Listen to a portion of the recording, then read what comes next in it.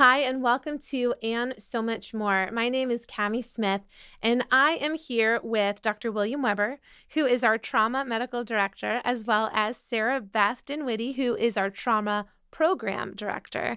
And we are going to be talking about a class today, which we are not going to instruct you today, but we're going to talk to you about the importance of this class. Class is called Stop the Bleed. And there's so many whys behind this class. But before we get there, I want these two wonderful experts in this area to just tell us a little bit about yourself, and then we'll dig into this program that we have access to.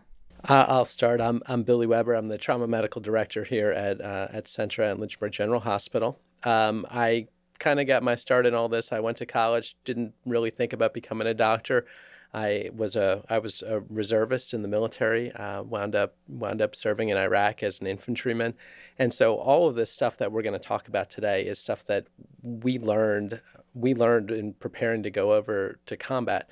Hopefully, none of us are going to combat. But I think that these are lessons that can be very useful. And then after I came back, I started looking into what I wanted to do, and that's when I decided to go to medical school. And I went to medical school at VCU in Richmond, and then I went to the University of Kentucky for residency, and I did fellowship down in Dallas at Baylor University Medical Center. And then I came here. That's awesome. It's so funny to hear like the history of how you got here, because it's very different. It's very unique than what you typically hear. People are like, I wanted to be a doctor my whole life. It's very cool that you ended up here when you realized that this was something you had a passion for. No, I didn't even particularly want to go to college. I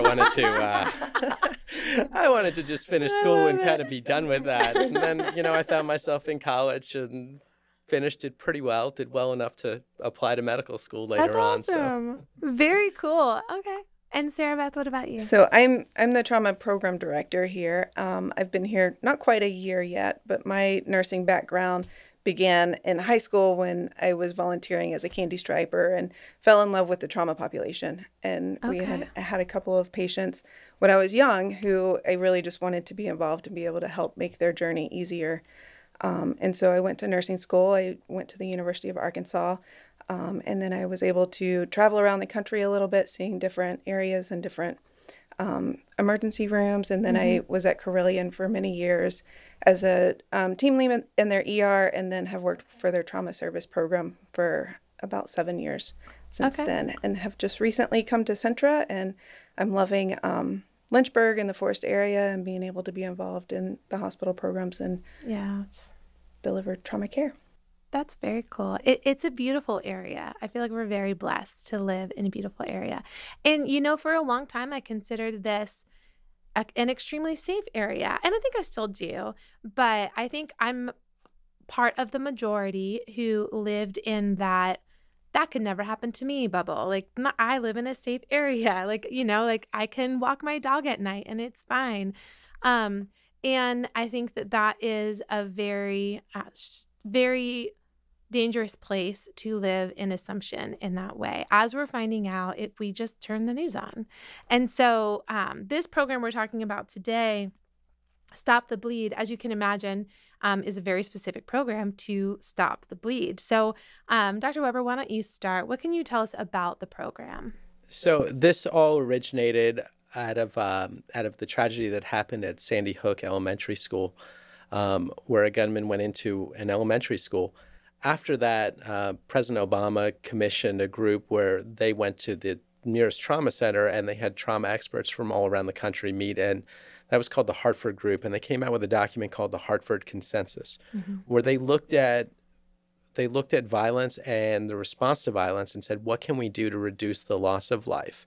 And this really grew out of a larger effort from the American College of Surgeons Committee on Trauma, as well as the National Association of EMTs, partially funded by the Department of Defense. And so a lot of people had their hands in this. But when they looked at it, they looked at both combat casualties and civilian casualties from similar incidents. And they realized that there's a very high percentage of people who are dying from treatable injuries, from extremity bleeding. And so when they looked at this, they made some specific recommendations. And one of the really big and important recommendations that they made, and one of the really important realizations, is that by providing rapid response and rapid treatment of bleeding, a lot of these patients are able to survive to reach definitive care, namely at the hospital. Yeah. So basically, the purpose of his program is to just get them to us. I think I heard you say that earlier. Help us by getting them to us. We have a trauma surgeon here in Lynchburg who is in the hospital 24 hours a day, 7 days a week. Mm-hmm. We are required to see injured patients in the emergency department within 15 minutes of their arrival. And we meet that metric pretty much every time. Mm-hmm. So we're available. We're here. If you can get somebody to us, there's a whole lot that we can do. We have so many resources at the hospital. Mm-hmm. But if people are getting injured in the field, if people are getting non-survivable injuries in the field, there's nothing that we can do. So, and whoever can speak to this, how did this program get to Centra? So this was something that was out of a situation certainly felt by, I think, anyone who heard about it. I think Sandy Hook kind of shook us all to our core. How did this specific program make its way here to Central Virginia, Lynchburg, Virginia? There's been a real push from the state and out to the trauma centers. Mm-hmm. And so it's really been a requirement for trauma centers to be able to offer the Stop the Bleed course. Okay. Centra's, our trauma nurse specialists have been pretty involved in the community for the last several years, teaching the classes, and they've done numerous school nurses groups. They've gone into some of the schools and taught some students. Yes. So they have been pretty involved. I love that. Probably for the last 4 or 5 years. Yeah. One of the things that they looked at when they brought this program out was we already have ACLS, we already have CPR courses and basic first aid courses. And the likelihood that most people are going to encounter somebody who has a cardiac arrest in front of them and need to provide CPR is fairly low. When they actually looked at this and did the statistical modeling, the likelihood that you're going to encounter somebody with an injury that's bleeding, whether it be from a gunshot wound or a car accident or somebody slipping down a hillside, is pretty high. Mm-hmm. And that's something that's not really well covered in the first aid courses. Mm-hmm. This is going to help teach you to be comfortable dealing with pretty serious wounds. And it's something that, honestly, as a trauma surgeon, I look at this and this is very basic for me. But if I didn't have the training that I had, I honestly think that I would look at some of these horrible wounds and say, oh my gosh, I don't know what to do. I don't want to make things worse. I don't want to do just the simple steps that may help that person, that may help stem the blood loss and help us to be able to save this person's life. Yes.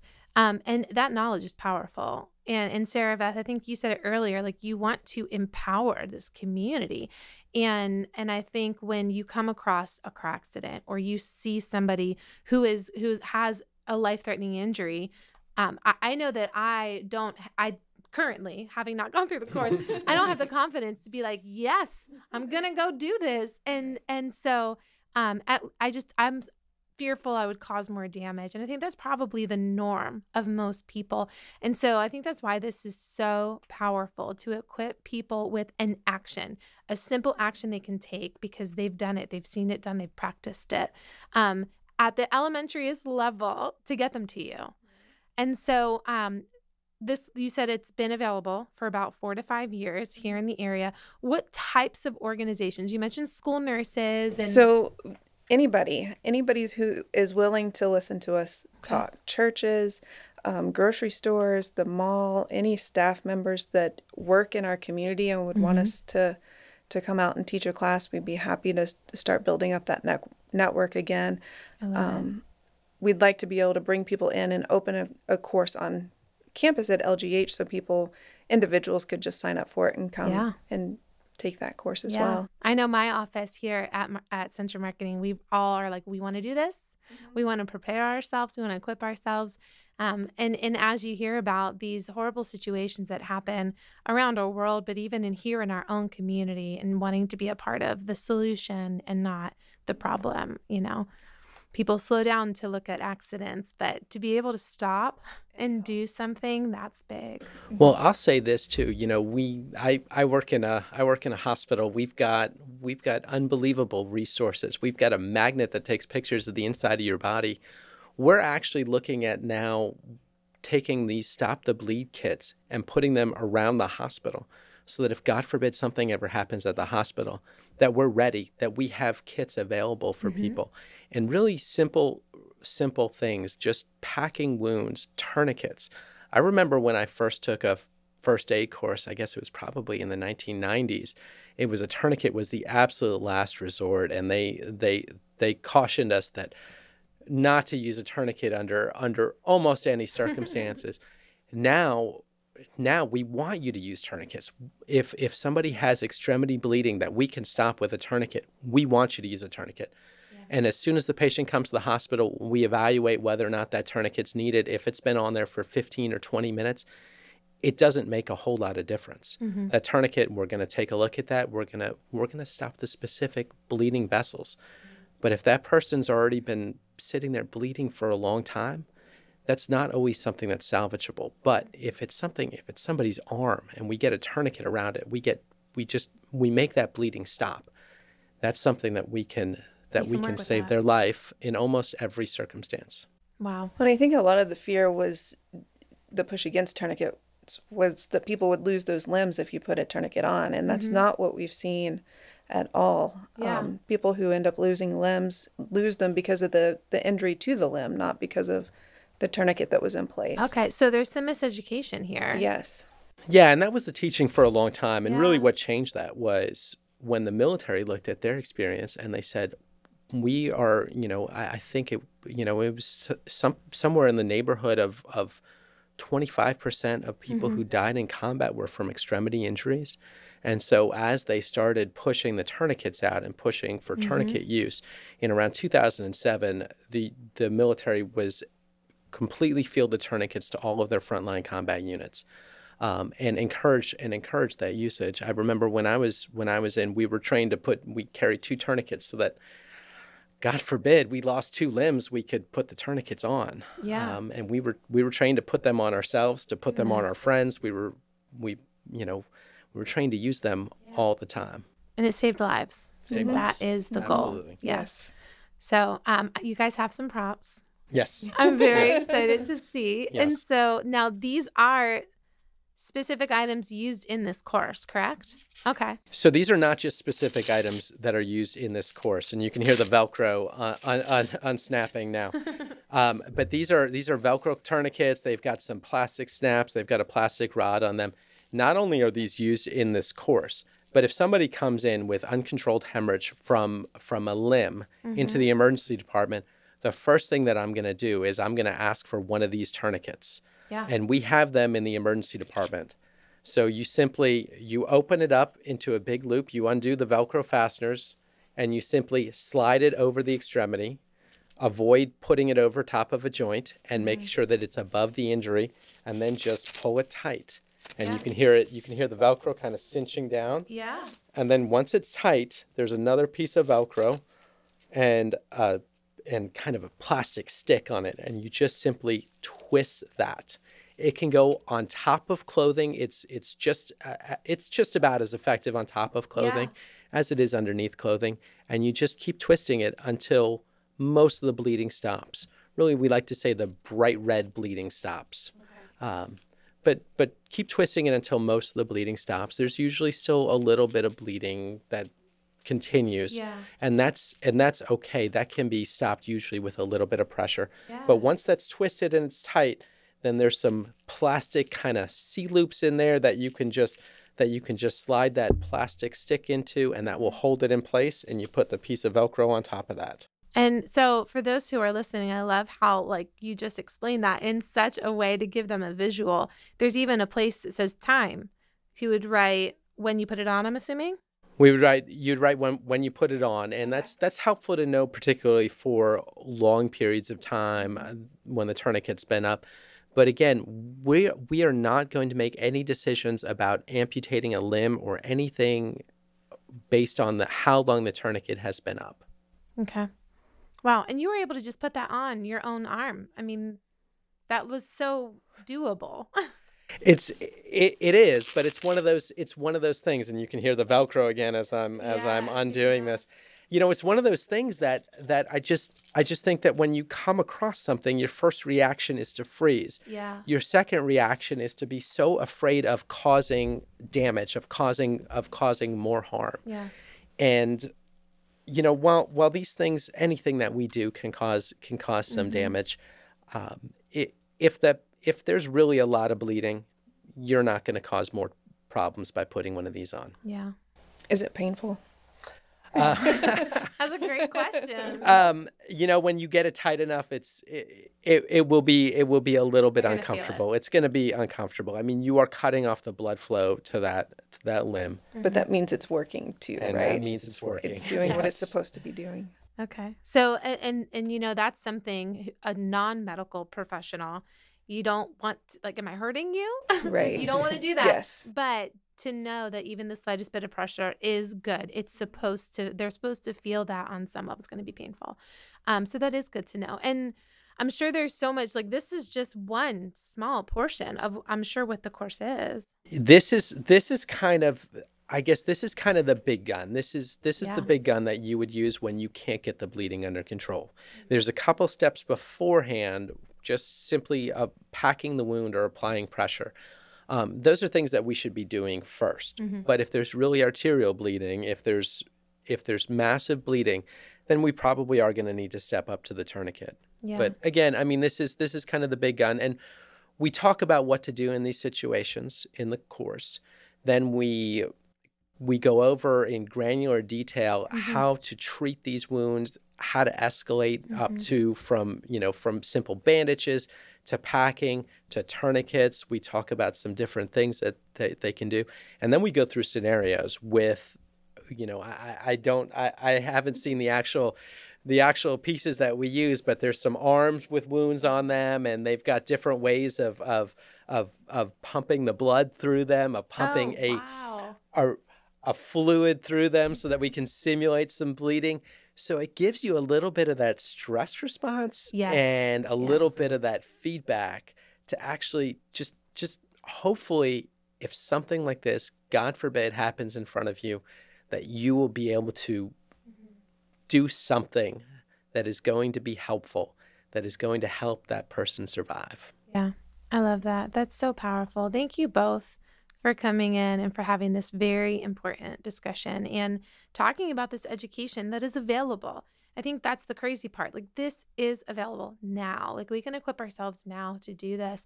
And so we talked a little bit about where it is in churches and schools and other, like, community organizations. And so I think for those of you who are listening, a very important takeaway is think about where you are in public spaces, whether you're going into community or, think about if you're going to the grocery store, like, equip yourself. But also, if you wanted to work to equip a certain organization or community, you can do that. So the way that you do that is you can go to stopthebleed.org. And there's information on the website for you to check out. You can also email stopthebleed@centrahealth.com. And that, I think, is so cool because so many people, they want to have a conversation. They want something that is specific to them delivered back to them. They want to be able to connect with a person. And so this is a way where you can do that. So go to their website or email someone, whatever your desired preference of communication is, but do it and get that ball rolling. And so yeah, those are the ways that you guys can get involved. And for those of you who do work here at Centra, and I love that we have a community where we can lean on each other to learn these things as well. One thing that kind of struck me is I work walking distance to the hospital. And so if anything should happen, I feel like I'm in a safe environment. But that is still a walk to the hospital. And so equipping myself even here down the street is so important. And so never take your circumstance, never let your circumstance keep you from doing something that could potentially save a life. So thank you guys for listening, and thank you guys again for being here. We hope you guys will join us again on And So Much More.